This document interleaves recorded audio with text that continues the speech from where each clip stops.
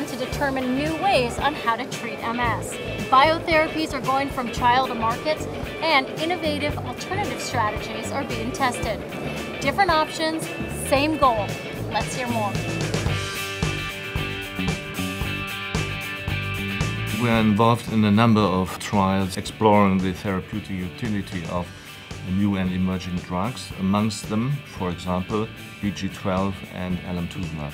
BG12 is an oral drug, has been shown to act both as an anti-inflammatory agent, but there are also hints, experimental data, to suggest it can provide some sort of neuroprotection. And that's what we are very desperately looking for in MS therapy.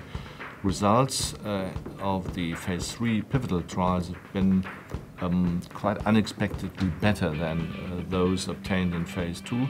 So really generating hope that this will be another advance in our therapeutic armamentarium. Alemtuzumab is different. It's a monoclonal antibody. It's directed against T cells and B cells, as you know, crucial players in the pathogenesis of multiple sclerosis.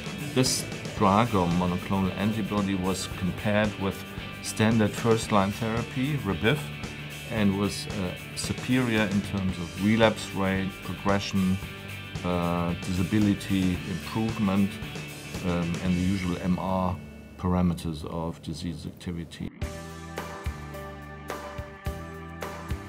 What we know so far is that there have been a lot of studies reporting on CCSVI, and we know that there's a lot of variability in the results. Because it's a diagnosis that's looking mainly at the venous system, we wanted to see what could affect the venous system. And we asked patients, 16 patients, 11 MS and 5 without MS, to not drink or eat overnight. We would do an ultrasound, and then we would look for CCSVI. And after that ultrasound, right away we would give them 1.5 liters of Gatorade to drink.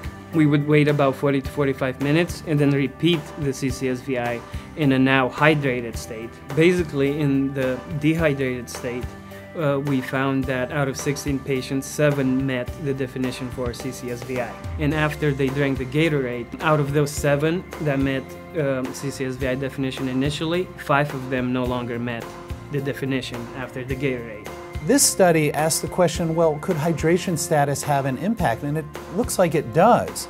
This is relevant because if patients who are a little bit dehydrated are more likely to meet the criteria for CCSVI, that suggests there may be a different explanation for these ultrasound findings, or at least a confounding or something that complicates the assessment aside from just MS.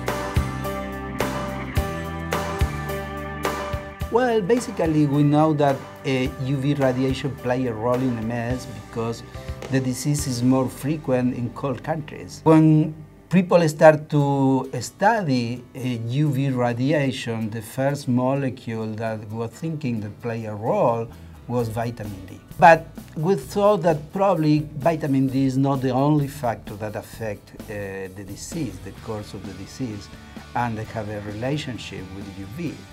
UV activates other molecule that is called urocanic acid. We found that in the patients, urocanic acid is different, the level of urocanic acid is different to the normal control. We didn't find difference between relapse activity and exacerbation activity. I don't know that the disease will be a single factor, a single problem. I think urocanic acid, vitamin D, and all the different studies that are going on now will be part of this puzzle. In the future, if we know more about the pathology of the disease, we will have more tools to treat the disease. Another fascinating day at the ECTRIMS conference, the largest gathering of MS researchers in the world. In our next segment, we'll be discussing the role of vitamin D and how it plays in MS. We'll see you next time.